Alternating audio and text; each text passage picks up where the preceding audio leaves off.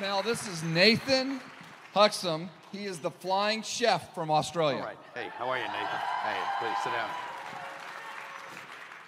Massive fan. Yeah, Nathan. Yeah, I think I've seen you before.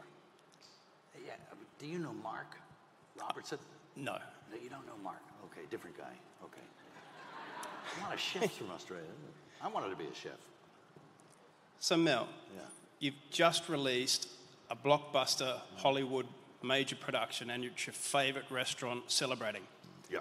What's your definition of the ideal dining experience? Okay. Well, I'm pretty simple. It's kind of like, it's just a steak, like a good one, with some kind of potatoes and some green thing. That's it. That's it. I'm basic, you know.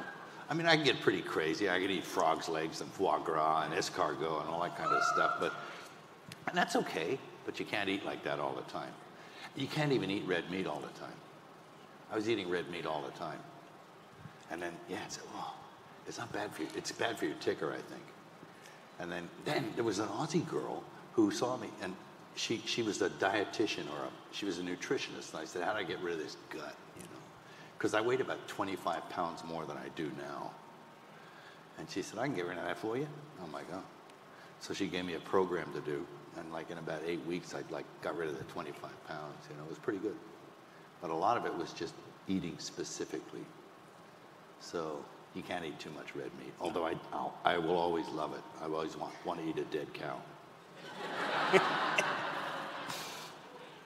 Awesome. Yeah, thanks. Thanks, Mel. Thank you. I'm hungry.